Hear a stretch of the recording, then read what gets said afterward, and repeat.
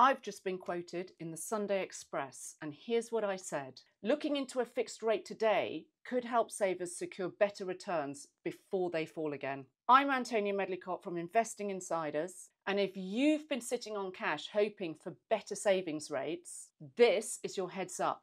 Don't wait too long.